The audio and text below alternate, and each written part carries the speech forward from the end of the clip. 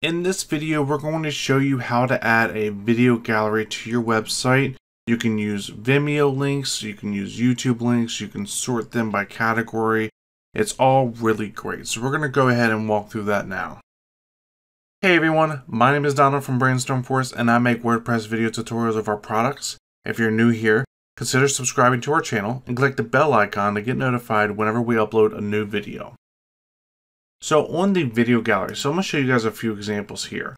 So we have a way to make these filterable. So we have our categories over here, as you can see, and we have all 6 of these videos right here. You notice that when we hover over top of them, we get a title in the category. And then we also have this custom red play button right here. We also have a nice grid effect right here, the 6 of them right here. And then if we scroll down, we can actually see that we can do multiple different styling options with this grid plugin. So if we go ahead, we can actually make it so that there's no columns. We can make the overlay a little bit darker and have a lighter play button. There's a lot of different options to do with this. And then of course we have our famous carousel option where we can go ahead and have a carousel of all of the videos that we have on the plugin. Let's go ahead and dive right into this. You're going to go ahead and type in video, and you're going to go ahead and click in video gallery once you're in the Elementor page builder.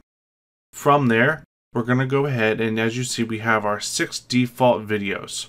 The brown ones are YouTube and the blue ones are Vimeo. So we're just showing you this so that you can mix in between Vimeo and YouTube videos, and you don't have to always have one from a specific source. So when we're in here, we see our 6 videos over here on the left hand side. We can add more videos if need be. We can go ahead and keep adding those videos. And then we can also remove the videos that we don't want to have inside of this grid anymore. So we can have a limit of 3 videos if we want to do that. These 2 are YouTube and this one is Vimeo. So let's dive right into the first video. We have the video type of YouTube video or Vimeo video. Just be sure to choose whichever source you're going to be pasting in the video URL right here. And then our video URL right here, we have this one. Be sure that you have a valid YouTube or Vimeo URL and it's not one of these short URLs. You'll tell because there's a dot between the U2 and the BE. So make sure that you're not using a short link and that you're using the full-length YouTube or Vimeo video. And here's the example for Vimeo right here. And we don't want to use the long channel staff picks, things of that nature. So we want to keep it short for there and then long for YouTube. So once we paste in the URL for the video, we have a couple different options. The caption and the categories. So the caption, when you hover over top of the video, you'll see the words first video and YouTube. The top one is the title and the bottom one is the category. So for example, let's do how to make a video gallery. And this is the UAEL plugin. So we want to go ahead and make that the category. So we have that changed here.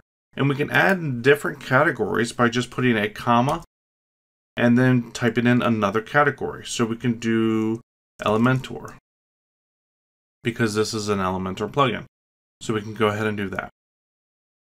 We also have the ability to do a custom thumbnail. So if we go ahead and click and toggle that on, we can go ahead and choose a thumbnail that we've gone ahead and picked before. And then right now it goes and covers over top of that, the choose your video image. And it still has the title and the categories below. So we have those right there. Let me just put a space right there. So we have that set up right here just like this. And we have this big play button. And we'll go into how to change this in just a bit. So let's go ahead to another video. Let's do how to install UAEL. And then we can go ahead and do the categories as just UAEL. And then we have this title and we have this category here. We can leave this thumbnail just as it is. And then we'll go ahead and do our last one.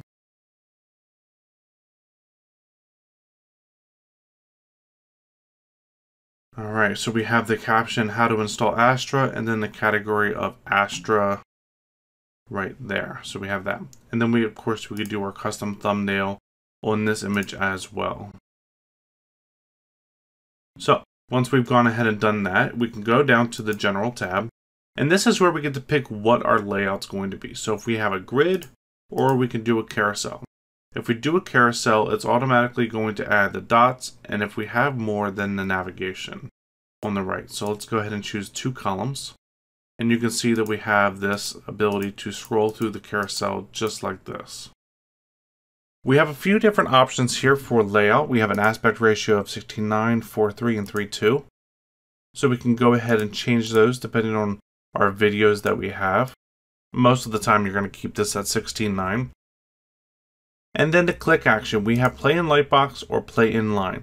So if we click the play in Lightbox, when we click on the video, it's going to open up into a bigger screen. And I'll show you guys this once we update the page and show you the preview. It's going to update into a bigger screen. But if you click play in line, it's going to stay within this smaller box and it's going to play the video within there. And I'll show you guys that in just a bit. Then we have ordering, so we can do default or random. So if you guys want these videos in a random order, we can have it set as that as well. We have other options for the carousel. We can show arrows, dots, arrows and dots, or none. So we have those ability to go ahead and change that. We have the autoplay feature, so we can actually autoplay these videos so that they scroll through every so often. I have them set on 1 second. And then we also have the ability to do infinite loop with the carousel. So as you can see, if I keep navigating over, it's going to just keep going and going. If I turn this off, then it's not going to keep going once I keep clicking. And then we also have the transition speed right here. For when it transitions over, we can do this at a much slower rate. So we have something like that, a little bit smoother. If we go back and click on General, go back to the grid, we have a few other options here as well. So we have columns, so let's make this back to 3. And then we have a new section called filterable tabs. If we turn this on, this allows us to have our categories up here above our videos. So we have the UAEL, we have the Elementor, and we have the Astra. So this is a live updating of whichever category you pick on right here. We also have the ability to change the all tab, so we can make this all, or we can make this all videos, something of that nature. All right, so a couple different options right here. We have default tab on page load.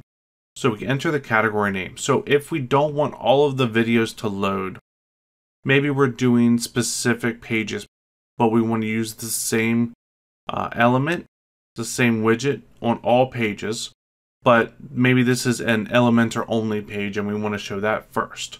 So we go ahead and type in Elementor, and then once this page loads, automatically going to load all of the Elementor only videos. All of these other tabs are still going to be here, which is great if they want to see all the other videos, but if we're on a specific page where we only want to show UAEL, Elementor, or Astra videos, we can just load those first, which is really awesome.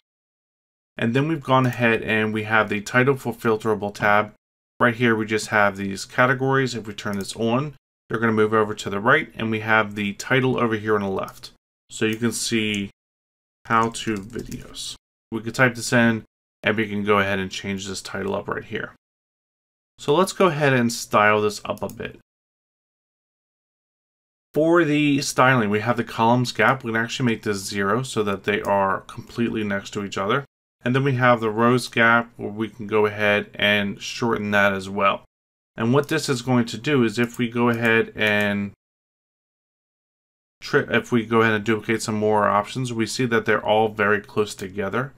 And then if we go ahead and do the columns gap, we can go ahead and make them so they're farther apart. A little bit of a cleaner look, or more of a minimal look as you saw on our demo page. So let's move on to title. So the title right here that we're talking about is right up here, the how-to videos. We can go ahead and change this HTML tag to be whatever we need for SEO purposes. And then we can change the color right up here. So we can make this a dark blue. I like that. And then we can also change the typography right here. So we have the font family, font size, if we want to change that, and all of our different options right there. And then we can have this stack on tablet or mobile. Let's go ahead and show you what that looks like. If we go to mobile, we have this stacking on mobile, but not tablet. If we go to switch this to tablet, this is going to stack on tablet. I prefer it stacking actually on tablet. So I'm going to go ahead and keep it like that. All right, let's go to the filterable tabs. So we have all of this right here on the right-hand side next to the title.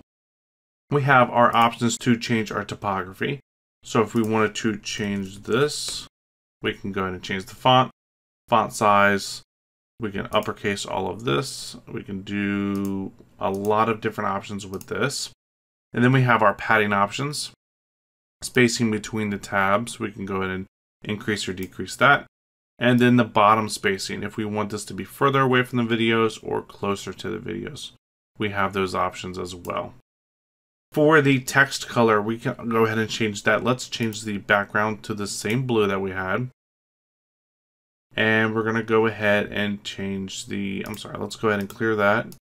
Make this the same blue. And then on hover, we want this background to be blue. And then this hover color to be white.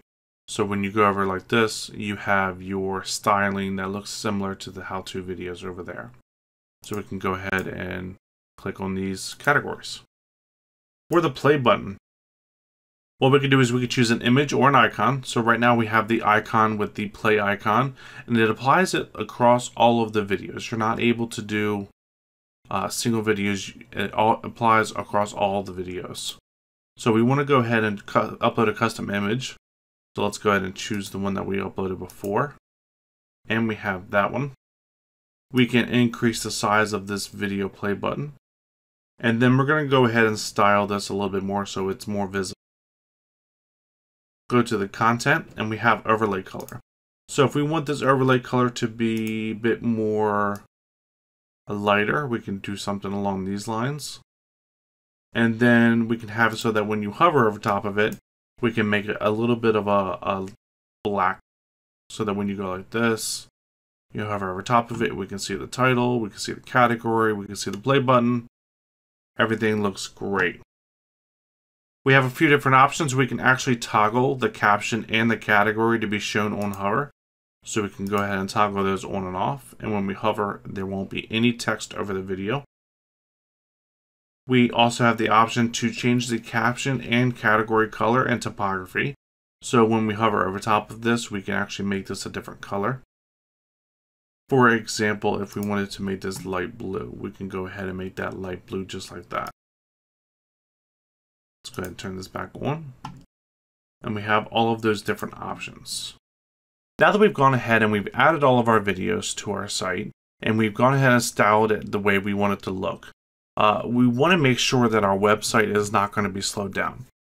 And if you guys are familiar with the video element inside of the same plugin right here, we have optimized our videos so that it does not slow your website down on load time.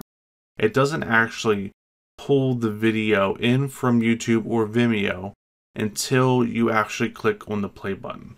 And this helps with load time because what we're doing is is pulling in a screenshot so that we don't have to slow down the website. If you're not familiar with any of the speed tests we ran in our previous video, I would definitely suggest you take a look at those because that really shows the big difference of about a half a second to a full second of load time that you don't have to pull in the YouTube link or the Vimeo link for each one of these videos. So we're bringing in that same speed optimizations that we have in our video element into our video gallery element. So if you have any doubts about that, let us know in the comments below and we'll be sure to help you guys out with that because everything is completely optimized the same way that we did with the video element. I hope you guys find this video useful. Hit the like button and subscribe to the channel for more such videos, and we will see you guys next time.